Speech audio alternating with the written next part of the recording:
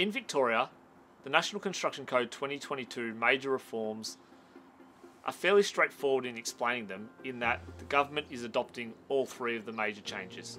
So the Victorian Climate Zone, generally Climate Zone 6, is where these changes will require a lot of detailed design and consideration, and not thinking that the same home that you build for 6 stars will easily be adapted as a 7-star home.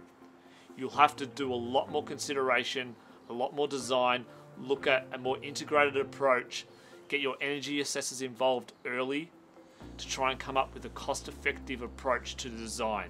In terms of the livable housing changes, it is very substantial changes that will affect not only the materials that you use, but also the design of that dwelling.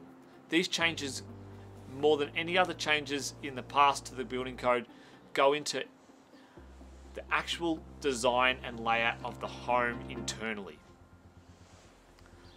So wider hallways, wider doorways, but one in particular is about the circulation space in front of the toilet pan, requiring a clear space of 900 millimeters wide by 1.2 millimeters in front of the pan of clear space.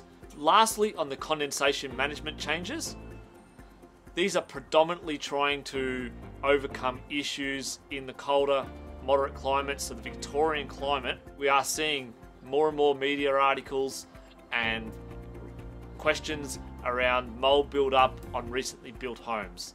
So these mold mitigation or moisture mitigation measures that are into the code about what type of sarking you use and its vapor permeance, having roof space ventilation provisions, and also about removing of damp air out of the building are really key new changes that, again, you're going to have to get yourself familiar with ahead of them taking effect.